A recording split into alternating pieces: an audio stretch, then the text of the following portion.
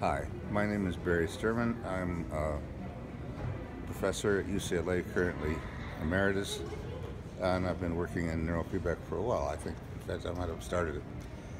Anyway, I've been, in the last couple of years, working with thought technology equipment, some of which I've had a lot to do with changing a little bit, and it has turned out to be really the most effective neurofeedback equipment in terms of training patients that I've ever worked with.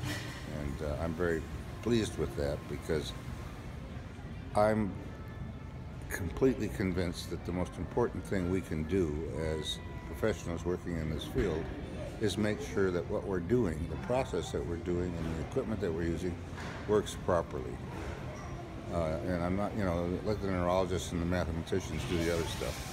We're training patients, and that's what we need to do and do right. And this thought technology equipment is well engineered, it's flexible, and has been very, very helpful in my work. So I'd like to take my hat off to them and hope they'll keep working with me. Thank you.